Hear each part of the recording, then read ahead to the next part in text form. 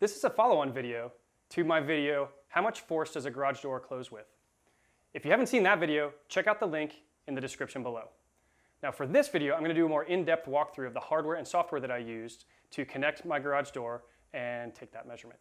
So I'm going to start with the hardware. I have a load cell from Transducer Techniques. It's a 100-pound load cell, and it's got TEDs. So that means all of the datasheet information, like this datasheet, is actually inside the sensor. So I can read that chip and not really need to worry about the datasheet. I have some cables. It's just various cables and accessories that will connect that sensor to my instrumentation. And then for the measurement, I'm going to do a high-speed waveform capture using an NI C-Series module that was designed for load cells and strain gauges. They all use the Wheatstone bridge technology. And this is the 9237. I'll put all the part numbers in a bundle and put those in the description as well. This module I'm going to plug into this 9171 single slot USB compact DAC chassis. And it's USB powered, so I just got to plug this into my laptop and that'll give me the power. So I'm going to go ahead and plug that in. Going to lay my sensor here. All right, and so now I'm going to go wire up and position my load cell. Going to take the little cap off, plug in this mil-spec connector, and then go set this down in the garage door.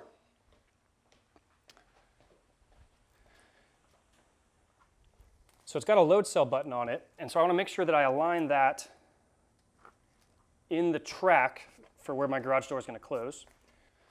And then we run this right. I'll go ahead and do channel 0. There we go. Now that load cell needs some excitation, but it's getting that power from the C-Series module that's plugged in. All right, now let's hop into the software. I'm going to do a real quick FlexLogger program for this. I say program, but it's not really programming. It's turnkey data acquisition.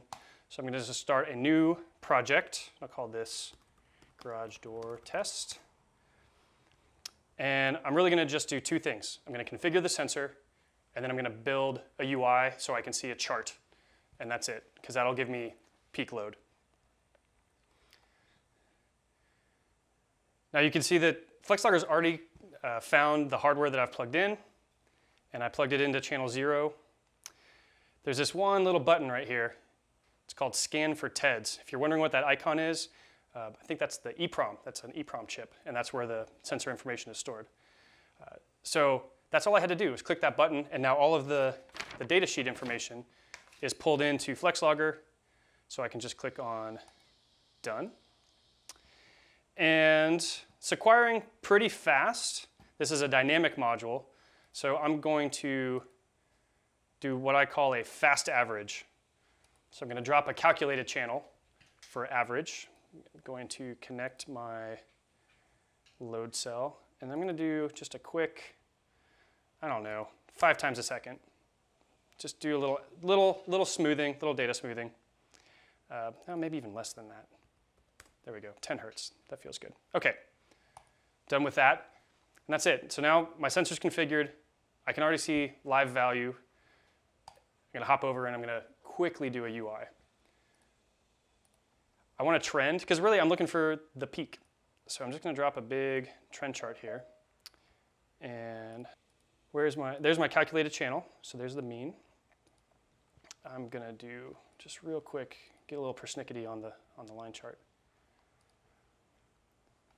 All right, and that's pretty much it. I'm ready to log data. I have not done anything else. All of the default settings are going to be fine. So I'll go ahead and start running this, capturing data.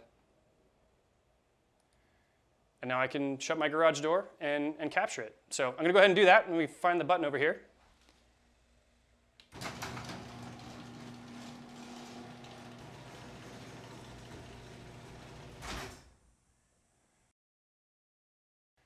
All right, so you saw in the original video, in the first video, and in this video, it's about 55 pounds of impact force when the garage door closes.